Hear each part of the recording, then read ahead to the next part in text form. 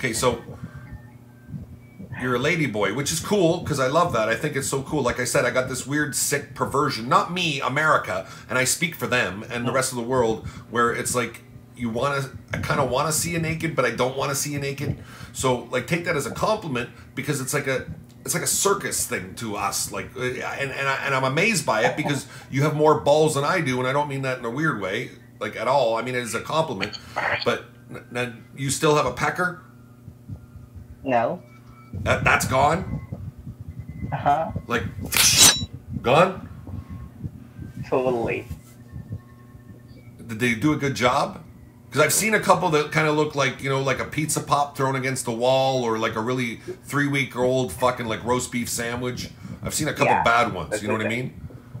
I got like a good one, which is like a petals of roses. Because I have a viewer and one of my good friends in here, Quinny, who's transgender, and he used to be a he, but now he's a she, and he had the fucking surgery down there and got the new fucking little puss pack or whatever it's called. I don't know what it is, like the combo, whatever. You get the tits done and the fucking down there and shit. And he looks fucking great.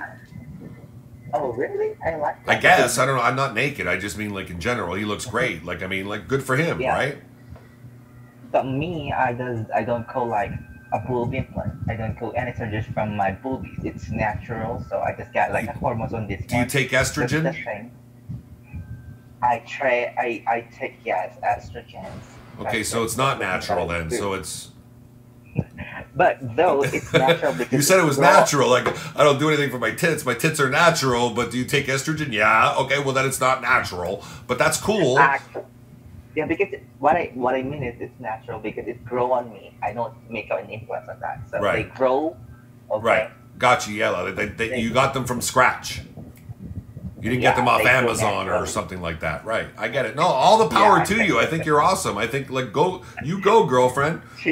Do what you want. Like I mean, and who cares what people say about you? Just be able to confront it and laugh about it because that's what makes it easier for other people to understand you. Is when we all laugh together. You know what I mean? Yeah. So, have a great day, okay?